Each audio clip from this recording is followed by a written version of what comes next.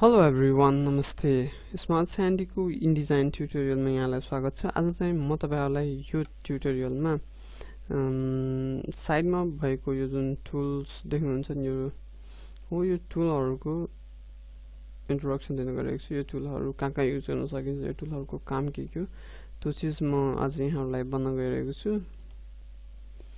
So अब यहाँ पहिला देख्न सक्नुहुन्छ यो कालो एरो भएको हैन। अब यसलाई चाहिँ हाम्रो सिलेक्सन टुल भनिन्छ। यो चाहिँ हामीले जसरी फोटोशप मा देखाएको थियौं, यो साइडमा जुन देख्नु भएको छ यो चाहिँ सिलेक्सन टुल हो, अथवा यसलाई मुभ टुल पनि भन्दा केही फरक पर्दैन। अब चाहिँ जस्तो हामीले के एउटा शेप बनायो, ठीक छ। अब यो शेप सिलेक्ट गर्नु पर्यो भने यो माथिबाट चट्ट होभर गरिन्छ अनि त्यसपछि यहाँ बीचतिर कतै लगेर समातेर बल मुभ गरिन्छ। यो फेरि यता समातेर मुभ हुँदैन है। यसको पर्टिकुलर ठाउँहरु जस्तो कि यस्तो देखिया छ नि, हो यो बार, यस्तो बारतिर अथवा यो बीचमा समातेर मुभ गरियो भने बल मुभ हुन्छ। अनि अब अर्को छ यो हाम्रो, यसलाई चाहिँ हाम्रो डाइरेक्ट सिलेक्सन टुल भनिन्छ हैन। अब त्यस्तै यो डाइरेक्ट सिलेक्सन टुलले चाहिँ हामीले यो कुनै इन्डिभिजुअल पोइन्टमा क्लिक गरेर त्यो पोइन्ट हामीले ड्र्याग गरेर तानेर मिलाउन सकिन्छ। अब त्यसैले यसलाई डाइरेक्ट सिलेक्सन टुल भनेको। प्लस त्यो मात्र नभइकिन यसको अर्को मेन काम भनेको चाहिँ के हुन्छ भन्दाखेरि यसले जस्तो कि यो प्लेस होल्डर हुन्छ हैन। अब यसलाई चाहिँ हामीले एउटा प्लेस होल्डर के बनायो है। अब यो भित्र इमेज ल्याउनु पर्यो भने हामी यहाँ गएर प्लेस गरिन्छ अनि मेरो पिक्चर्समा गइन्छ। पिक्चर्समा गइसकेपछि फोटो हाम्रो ट्रेनिङको बेलाको फोटो थियो, ठीक छ। यो गर्यो भने यो फोटो चाहिँ त्यो भित्र गयो। अब के हुन्छ भन्दाखेरि यो माथिको सिलेक्सन टुल देख्नु भएको छ, यसले चाहिँ के गरिरहेछ, फोटो र बक्स दुईटै समातेर हिँडाइरहेछ हो भने यो डाइरेक्ट सिलेक्सन टुलले यो भित्रको फोटोलाई मात्र मुभ गराउँछ, फोटो मात्र मुभ गर्न हेल्प गर्छ। त्यस्तै हामी यो साइडमा समात्छौं, अल्ट र शिफ्ट थिचेर चारैतिरबाट तान्छौं, ठीक छ। अब यति भइसकेपछि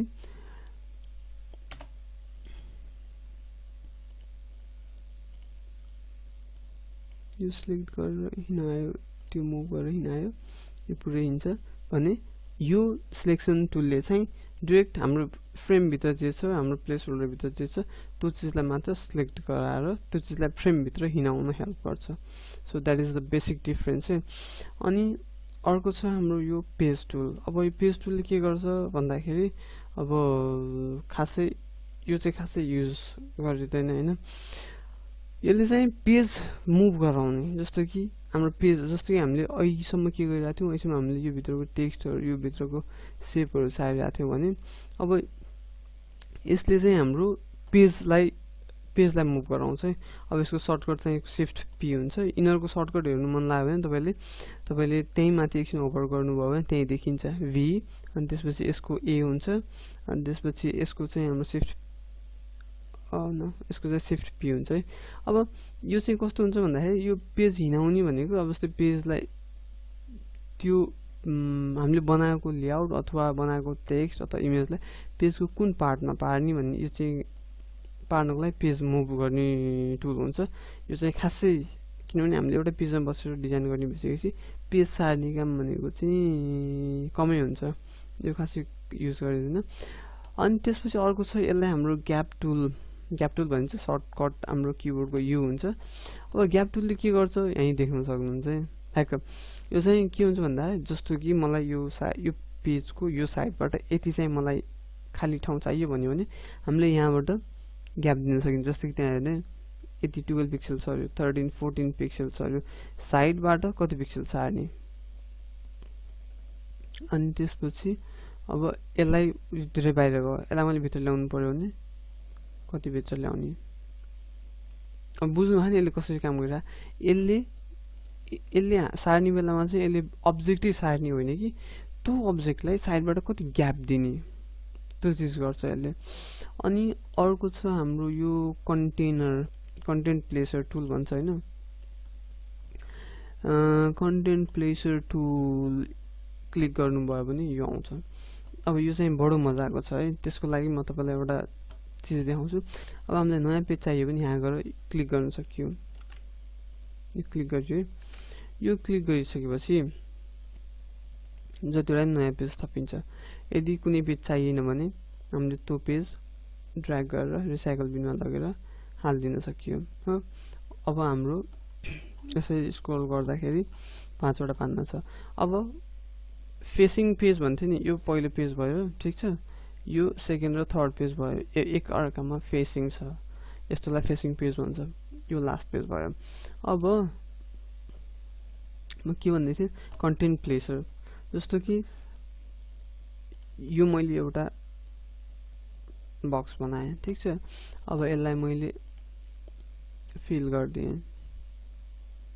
अब कन्टेन्ट प्लेसर भनेको त्यस्तो ठाउँ हो जुन चाहिँ हामीलाई अरू ठाउँमा चाहिने अथवा भनौँ न कपी गरेर राखेको अथवा त्यसमा सेभ गरेर राखेको फ्रिक्वेन्टली युज गरिराख्नु पर्यो, अरू ठाउँमा युज गर्नु पर्यो भने यो टुल, यो प्यानल चाहिँ एकदम हेल्पफुल हुन्छ। जस्तो कि मैले के गरेँ, यसलाई क्लिक गरेँ, यो यहाँ आएर बस्यो है।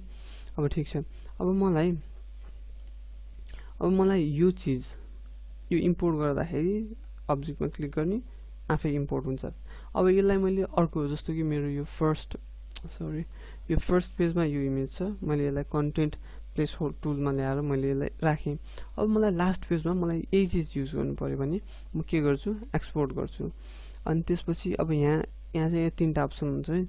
के हुन्छ भन्दाखेरि सेभ गरिसकेपछि त्यो चिज एक्सपोर्ट गरिसकेपछि त्यहाँबाट हट्ने, अनि त्यसपछि अर्को चाहिँ त्यहाँ राख्ने तर मल्टिपल प्लेस गर्ने, अनि अर्को चाहिँ यो हुन्छ राख्ने, अनि त्यसपछि नेक्स्ट जे छ त्यो लोड गर्ने। भनेको यदि यो कन्टेन्ट प्लेसरको ठाउँमा अरू थुप्रै इमेजहरू छ भने यो एकचोटि पेस्ट भइसक्यो, यसको ठाउँमा अर्को आएर प्लेस हुन्छ, यो लास्टमा गएर मुभ हुन्छ।